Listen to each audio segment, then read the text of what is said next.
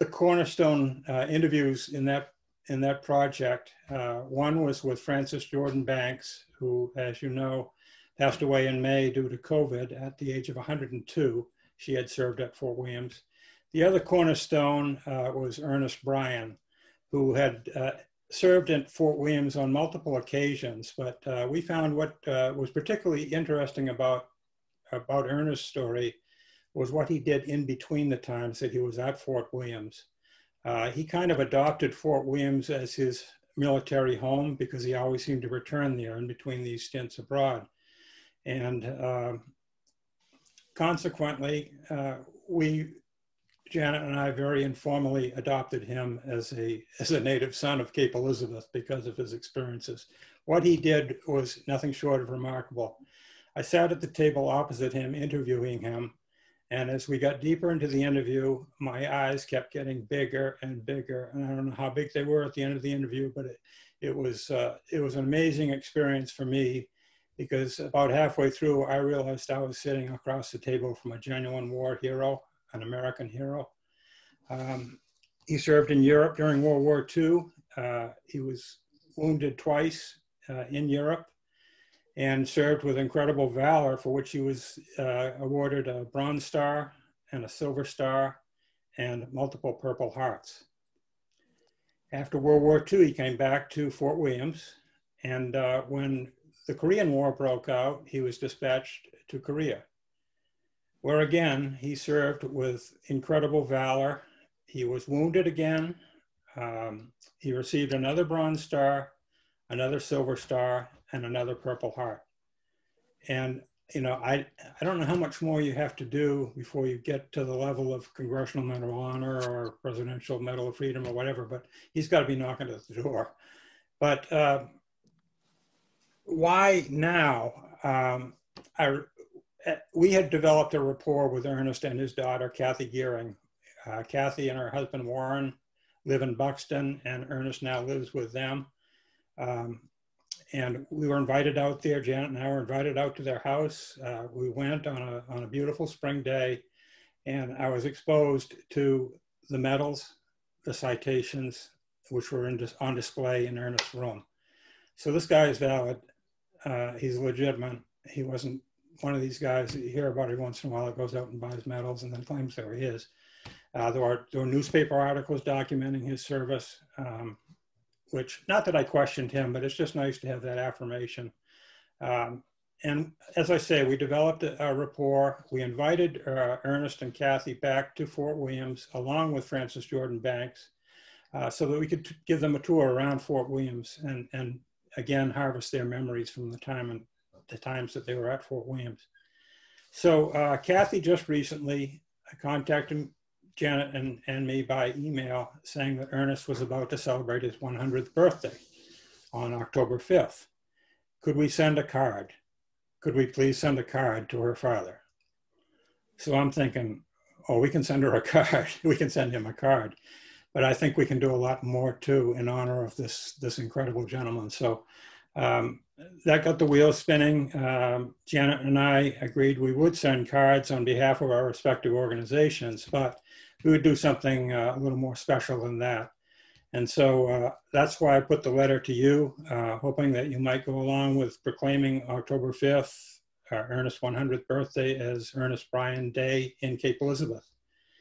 And also, I kind of, this is all seat of the pants. I started thinking about an event that we could do in his honor, get him back to Fort Williams one more time.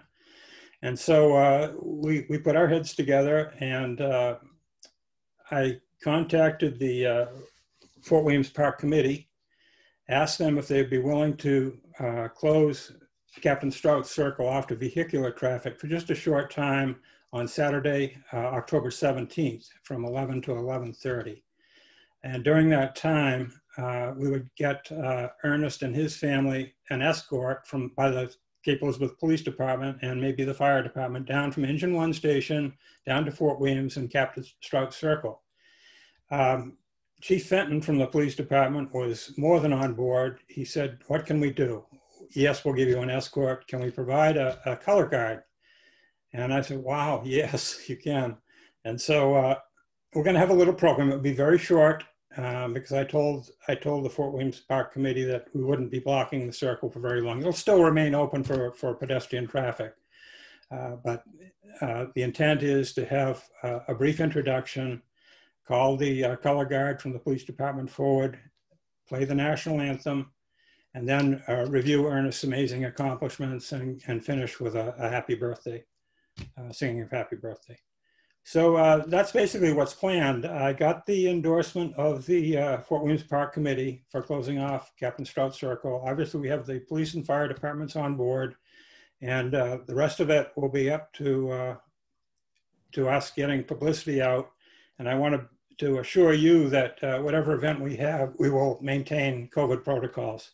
We will demand distancing, and if the distancing isn't there, then masks will be worn.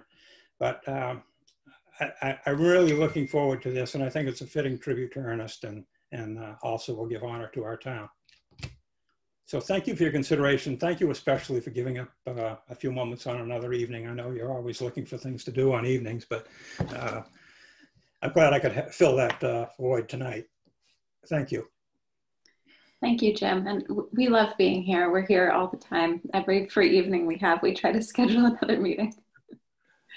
But thank you so much for doing this. It's so thoughtful of you. And thanks to Janet also for her help with that. It's just so cool. And I will try to make it down to the fort on the 17th to check out that event. You're all invited. And while you mention it, it would be great to have a representative of the town council there to read the proclamation that hopefully you will pass tonight. Maybe you can talk that out among yourselves, but just let me know if one of you can attend. That would be greatly appreciated. Yeah, that is a wonderful idea. And speaking of the draft proclamation, would you like to read that this evening? I'm happy to do it. I don't mean to put you on the spot. That would be great.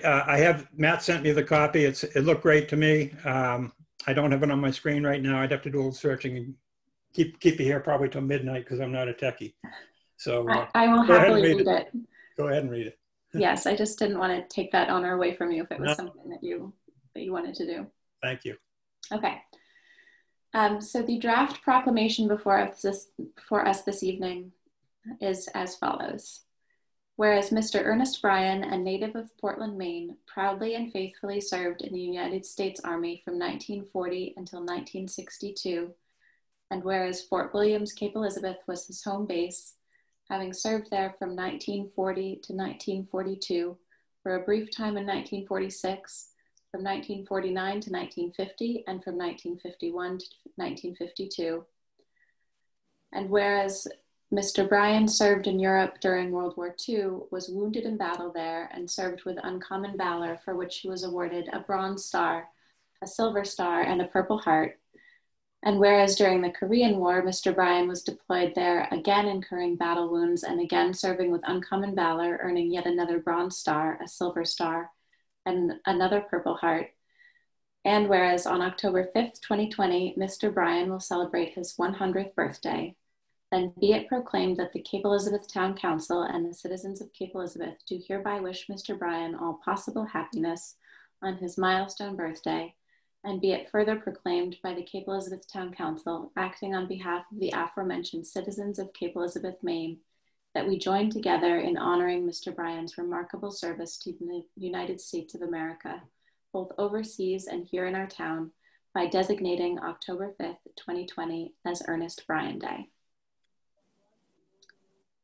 So we are looking for a motion to proclaim October 5th, 2020 as Ernest Bryan Day in recognition of Mr. Bryan's distinguished service to our country and the occasion of his 100th birthday. So moved. Thank you, Valerie. Jamie, is that a second? It is, thank you. Thank you. Any discussion on this item?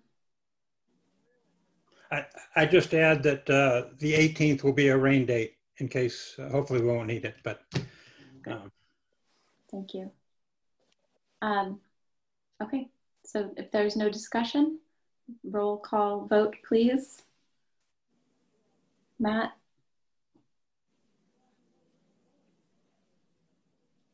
You're on mute, Matt.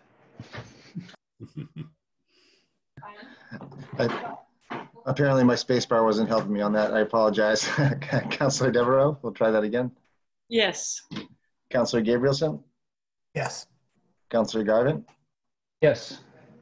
Councilor Caitlin Jordan, Yes.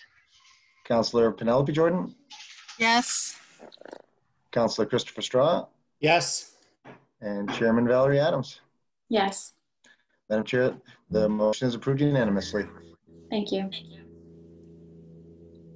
Thank you again, Jim, for bringing that to our attention. Thank And you all very much. And again, I appreciate you getting out on, well, you didn't get out, did you? But getting on the air tonight. I appreciate it.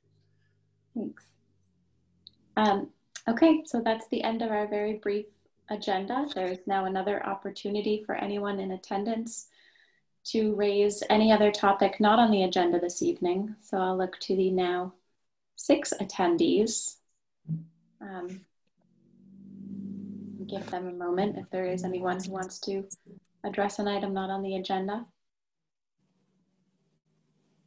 Seeing no one, do I have a motion to adjourn?